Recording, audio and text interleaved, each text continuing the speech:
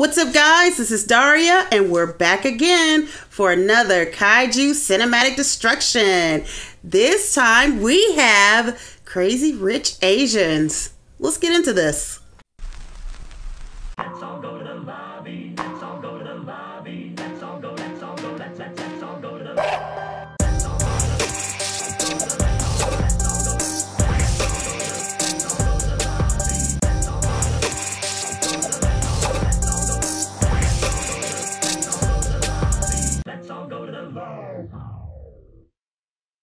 If Nick chose me, he would lose his family. And if he chose his family,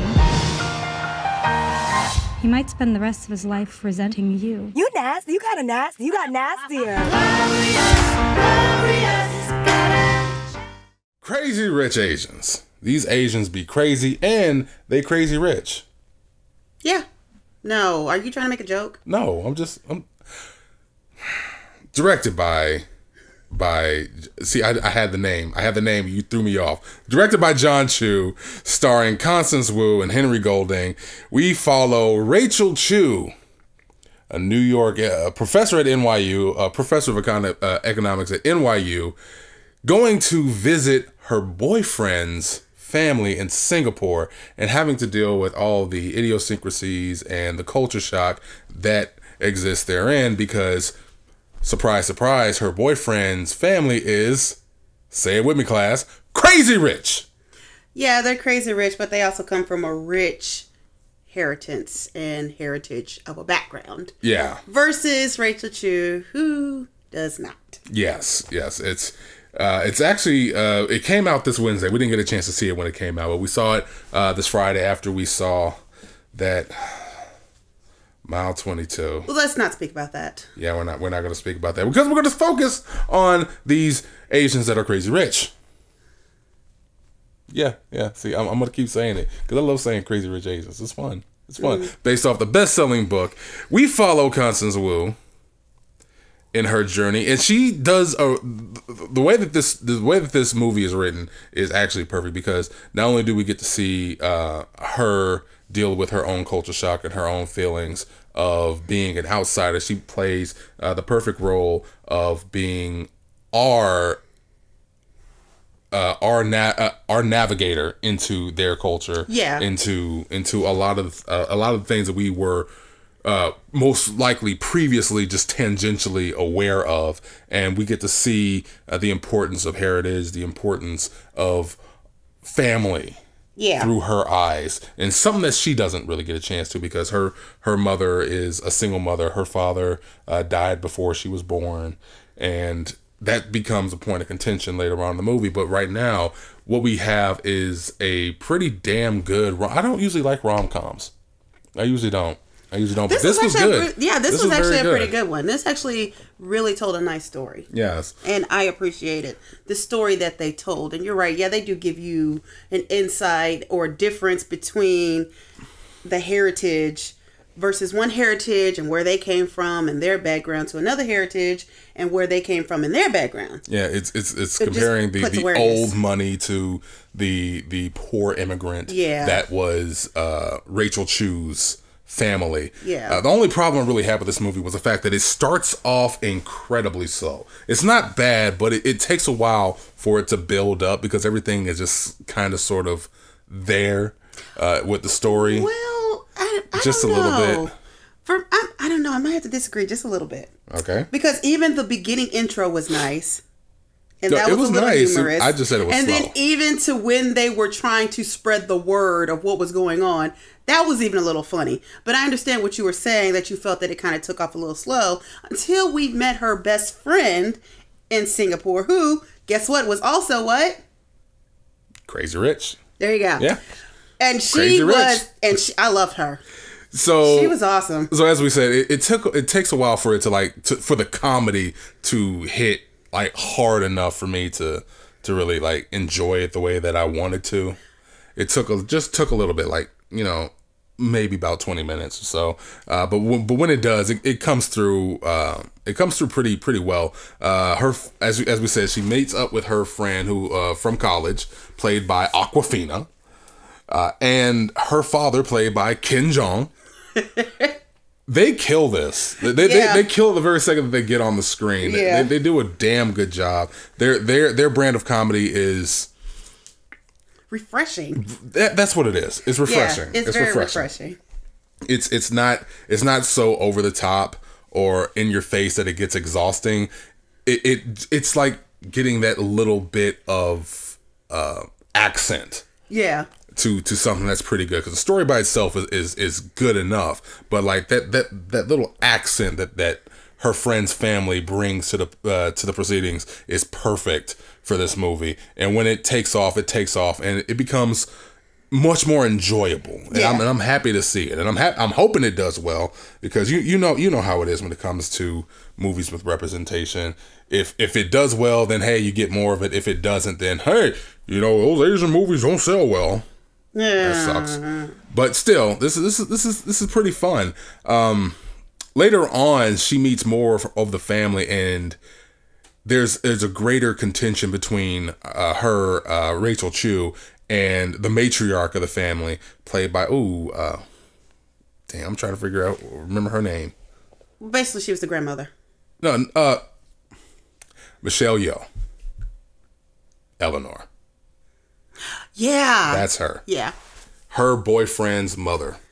There's a lot of back and forth between it.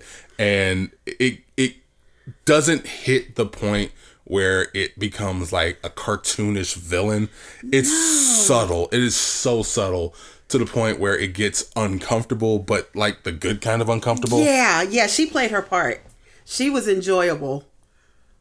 Yeah. She was enjoyable. I'm sorry. She kicked it. She did. She kicked like, man, some ass.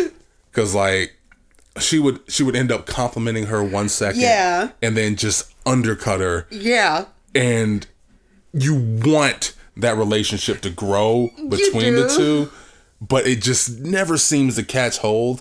And it's enough to keep you captivated. Yeah, and she also kind of plays on your intelligence a little bit. Oh, yeah. By giving a compliment, and then you're just kind of like, okay, I don't know if I should say thank you or if I should just be insulted, because what the hell, dude? What, like, really? There's a lot of that going on. Yeah. There's a lot of that going on. There's a lot going on in this movie when it comes down to it, because it's not just that story. We got a couple of subplots that are actually pretty interesting that don't detract from it. It actually kind of adds to the bouquet of characters, because there are a lot of characters to try to keep track of, but it's not daunting. It's not, as I said, it's not exhausting. No. It's pretty well done.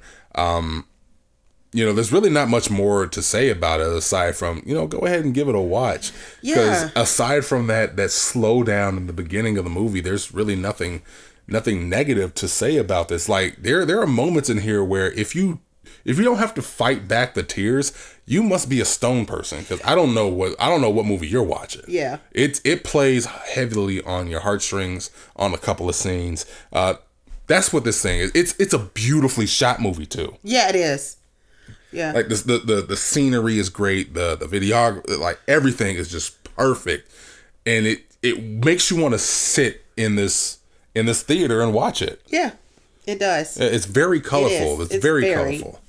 But anyway, as I said, there's not much more to say about this movie aside from a great. D, please give me your score. I will give Crazy Rich Asians a 4. Yeah, a 4? Yeah. Yeah, you almost get it. Like, what would make it a 5 for you? Oh, God. I don't know. I guess I would still have liked to have seen the relationship between the boyfriend's mom and the,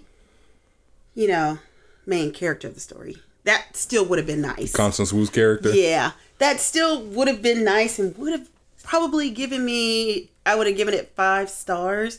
But I understand the subtlety of it, and it's kind of just like unspoken, and it's just that respect. Yeah, she kind of plays like a mini boss in a video game. Yeah, like where you start seeing her in the wings, and you're only going to get like a few encounters, and when you do, you only get like that one chance to get a good hit on her. Yeah, she kind of plays like that a little bit because she's not a constant in the story. No, between him and her, between the boyfriend and Rachel. Yeah, no, she's not. But when she is, she plays that role. Oh yeah, she plays it pretty well. Yeah. So I have to give it 4 stars. Okay. I'll give it 4. I gotta go for 4. I gotta agree with you for 4. I gave my biggest issue. My biggest issue was it was kind of slow at the beginning. For me, a little bit slow, but not slow enough to drive me out of the theater. But it took a little bit to get going. Beyond that, like they did a good enough job by bringing in characters that were kind of douchebags. Yeah. But they also did a good enough job of getting them right the hell out of there. Right, yeah. So like they were there for like that, okay, you're here for that couple of lines, okay, yeah, you're a douchebag, nobody likes you, and get the hell on. Yeah. And it was good enough to make you go, it's like, haha, yeah. So I've had friends like that. I've had quote unquote friends like that who are just kind of dicks and douchebags. Yeah. But just like that, it's like you go in there, you kind of feel like this obligation, and you see that with Nick. And Nick needed something like that, because without having, previous experiences and previous relationships shown, Nick is kind of vanilla. Nick is kind of vanilla. He doesn't have a lot of funny spots by himself. Yeah, I see what you're saying. But like he plays off of his past experiences and his past relationships. Yeah. So that was good. That was good to me. But again, it took a while to get jumping off. So you know what? I'll give it a 4. 4 is good. 4 is good. 4 is good. I say go see it. I say go see it too. Go see it. Go see it. It's going to be fun. Take the whole family, because it's like nothing really bad or raunchy to worry about. Not really. It's actually a family movie. It's really enjoyable. It's nice. It's subtle. It's a lot of information regarding the Asian heritage, which I really, really appreciate and love. Yeah. It makes me want to learn more. Yeah, like it doesn't give you like the totality of the experience, because you can't. No movie is ever going to give you that. Yeah. But it's enough to feel like it does it justice. Yeah, it gives you just enough. It gives you just enough of a story that you understand, and you're just kind of like, I kind of want to look more into that. I think what it is you don't feel like a tourist. You don't feel like you're being taken on a tour by somebody on the outside saying, hey, this is what we feel it's about. Yeah. It feels like you're taking a look at somebody's actual experiences, however fringe it may be to be crazy rich. Yeah. But it still works. It makes you feel like you're a part of the family. Yeah. Although you're not, but you are. Yes. If that makes any sense. Yes. Yeah. So yeah, go ahead and see it. You got anything more to say? No, go see Crazy Rich Asians. Yeah. You will not be disappointed. Go see these Asians that are crazy rich. We'll catch you later. Oh my God, so not a joke. Wow. Deuces.